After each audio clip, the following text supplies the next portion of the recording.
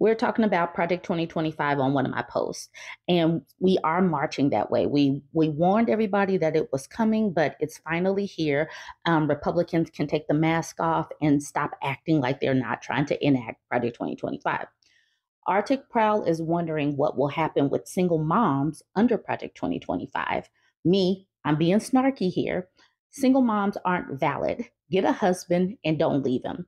And y'all know that that is where it's going because the only valid family structures these Christo fascists believe in is a straight couple, mother and father in the home, no matter how the woman is being treated, the children are being treated, no worries.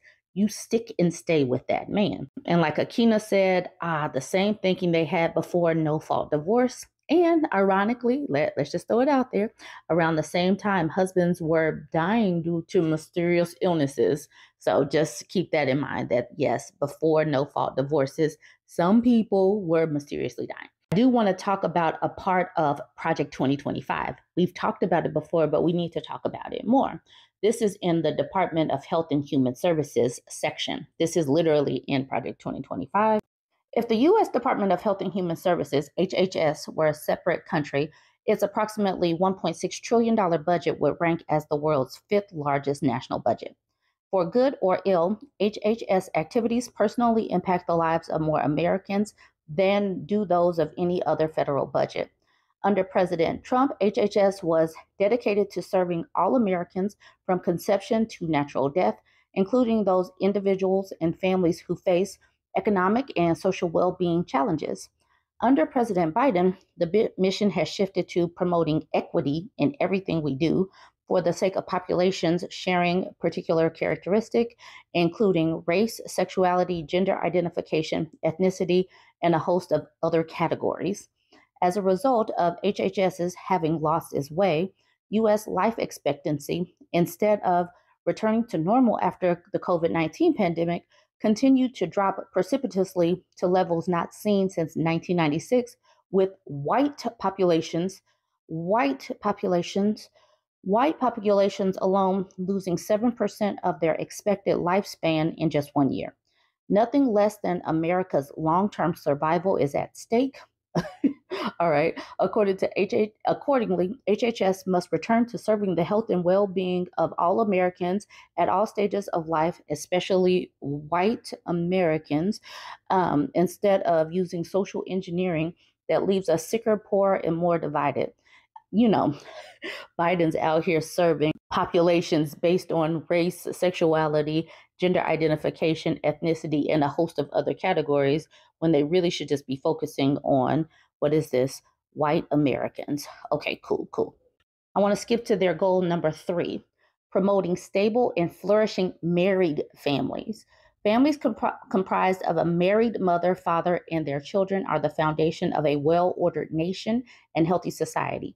Unfortunately, family policies and programs under Biden's HHS are fraught with agenda items focusing on LGBTQ inequity, subsidizing single motherhood, disincentivizing work, and penalizing marriage. These policies should be repealed and replaced by policies that support the formation of stable married nuclear families. Working fathers are essential to the well-being and development of children, but the United States is experiencing a crisis of fatherlessness that is ruining our children's futures. In the overwhelming number of cases, fathers insulate children from physical and SA, financial difficulty or poverty, incarceration, teen pregnancy, poor educational outcomes, high school failure, and a host of behavioral and psychological problems. By contrast, homes with non-related boyfriends present are among the most dangerous place for a child to be.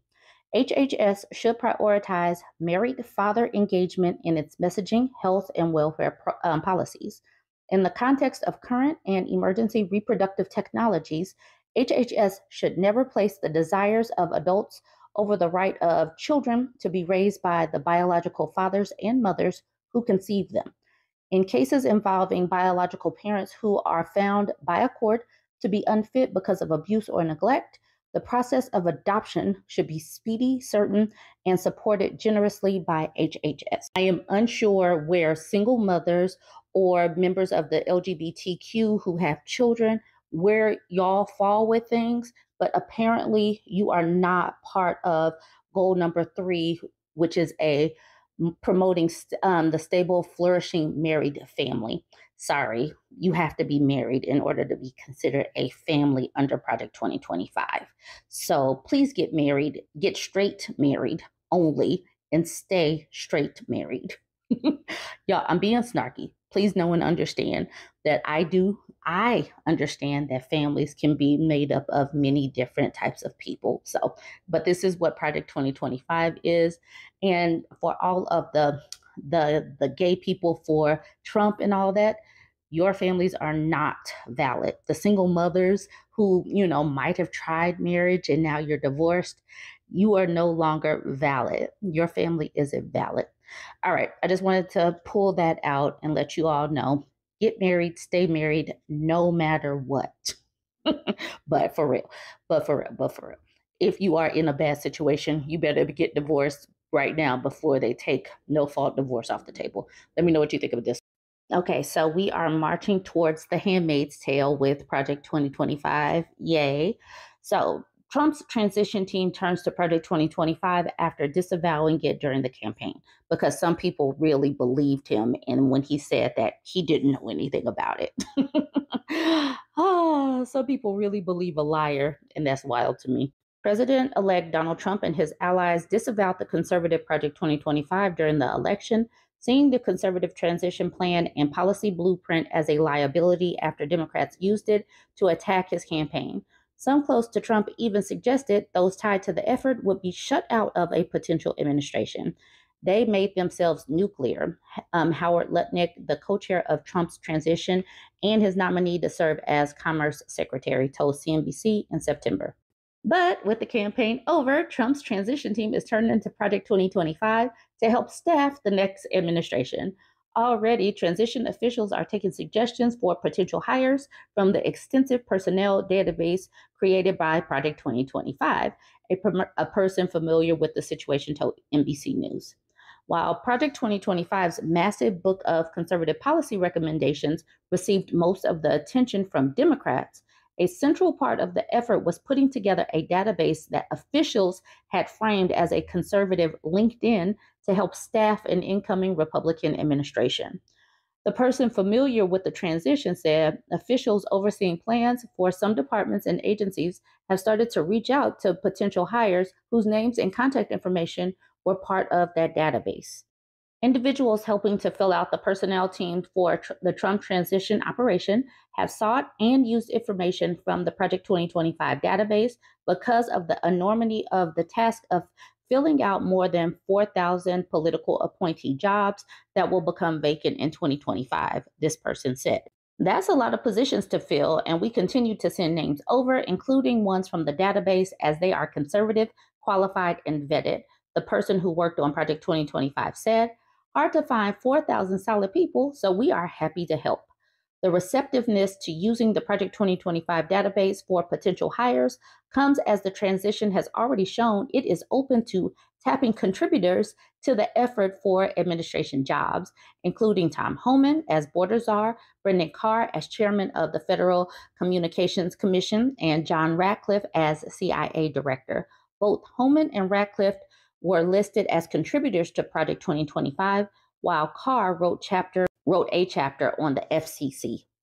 Additionally, former Office of Management and Budget Director Russ Vought, a Project 2025 author who also served as the Republican National Committee's Platform Policy Director, is thought of as a potential administration pick too, but not everyone is being welcomed aboard.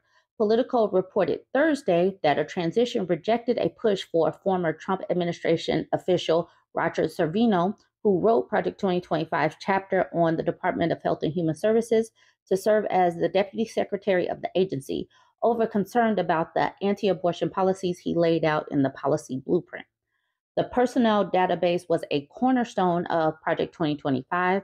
Under Paul Dans, a former Trump administration official who led the Project 2025, the group The group built a database of more than 10,000 candidates vetted for their MAGA credentials, who would build out the administration in the event that Trump won, as ProPublica reported in August.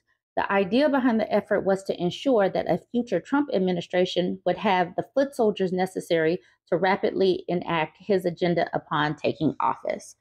Please know and understand that this is coming, so you might as well brace yourself. And if you were foolish enough to believe that he didn't know anything about this, please explain why. This man has lied at every avenue, at every turn, anytime his mouth is open. So, why do people believe that he didn't know what was going on with this? So, get ready for the Handmaid's Tale / Project 2025 and a theocracy as we march towards Christo fascism under his eye. We've been talking about the push to get people back into the office, and it is costly to commute and go into the office, especially for things that can be done at home, and the convenience of doing things at home, and the ability for people to be able to be caretakers, take care of their children, their elderly parents, whatever. But they're trying to get everybody back into the workforce, the office, because you have to buy clothes, you have to spend money on gas, you have to buy more cars or whatever. They're trying to capitalize on all of that. So this was put in Fortune. Employees are spending the equivalent of a month's groceries on return to office and growing more resentful than ever. This is going to be important because Elon Musk and Vivek Ramaswamy want to make sure all federal employees work in an office, not work from home. Obviously, private businesses have been doing this for a while now as well. Okay, let's get into the article. It says, despite the benefits of remote work for employees, many organizations are abandoning it in favor of returning to the office full-time or part-time in a hybrid model.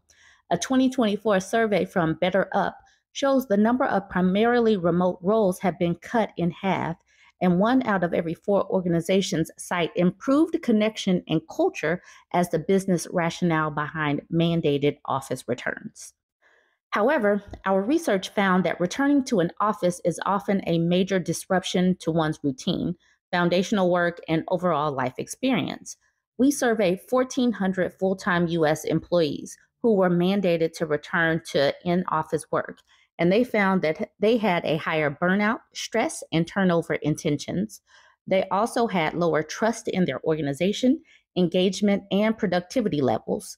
Our results indicate that if return to office transition is not handled with high level of humanity, sensitivity, and empathy, workplace culture suffers, and the workforce's sense of belonging plummets. We also found that RTO results in pressures on employees' flexibility, time, and even bank accounts. If you are struggling to adjust to a mandated return to office, just know that you are not alone. The main challenges of RTO. There are benefits that come from working in person. For example, research BetterUp has done in partnership with the University of California, Riverside, found increased life satisfaction and social connectedness as benefits of in-person interaction over technology-mediated interaction. While it seems intuitive that people form better working relationships in person, poorly communicated and implemented return to office mandates breed resentment towards employers. Resentful employees are less likely to bring their authentic selves to the workplace and less likely to invest in those around them. The most challenging aspect of returning to office is the commute. This isn't surprising because commutes of only 30 minutes are linked to higher stress and anger, while 45 minutes or more is linked to poor overall well-being, daily mood, and health. What is surprising is the second most challenging aspect of returning to work, the loss of flexibility to switch between work and home tasks for things like accepting a delivery or switching over the laundry between meetings. In a time-starved world, even the smallest time savings can be very important as people attempt to do it all. While some leaders might read this and think, aha, I knew people were multitasking when they should be working, the truth is that remote work is actually a net gain for the organization. Research has found that people in remote work give more total hours to the company. With disruption comes opportunity. Evidence from BetterUp suggests agency and choice of work arrangement enables people to find a way of work that can optimize performance and well being. We also saw that an organization's decision to require in office work represents a financial burden for employees. The average employee returning to the office spends $561 per month on transportation, additional child and pet care, and domestic assistance. That is comparable to the average two-person household's grocery bill in the United States for an entire month. It literally costs money to go to work. So, what can you do if your employer mandates your return to office? First, focus on maximizing the benefits of this life change, including the opportunity to deepen your relationships and collaborate more with your coworkers. Take advantage of the hybrid work model to connect with people who are physically there as much as possible rather than only logging on to virtual meetings. Second, consider if returning to the office represents an opportunity for better work-life balance. What? Consider if how would that yeah, okay, let's keep reading. If you're back in the office full time, can you embrace leaving work at work? Okay, that's a good point right there. Can you create desirable new habits or routines like going to the gym on your way in each day? Okay, that's another good point. Shifting back into in person work is a major systemic disruption, but with that disruption comes the opportunity to design healthier habits. Finally, ask for what you need to thrive while returning to the office. Do you need a late start so you can continue to drop your kids off at school? Do you need better commuter benefits to offset financial costs? Do you need a coach to support you as you make the transition back to the office? Thoughtfully raise these needs with your manager. Now, if people are mandated to come into the office, do you think they give a damn about you dropping your kids off? Do you think they give a damn that you're going to be spending more money? And you think the office, the employer, is going to take that up? Those are some good questions, but those seem like some silly questions. Return to office mandates can affect employees and not necessarily in the ways leaders are hoping. If you're in a situation where you're being asked to dramatically shift your way of working, know that it's normal to find this transition difficult, to have a mix of emotions about it, and most importantly, that it's never wrong to ask for what you need. This is going to be challenging because I know some people definitely structured their lives to be able to work, get their kids off to school, take care of their mother, be able to take people to the doctor or whatever. But this is a way to attempt to force women back into the home, to make things so difficult or whatever. Plus, if you are working from home, it's harder to have your work stolen. So you got to get the people back so that mediocre people can poach your ideas or whatever. Anyways, join the conversation. Let me know what you think about this one. Don't forget to like, comment, and share.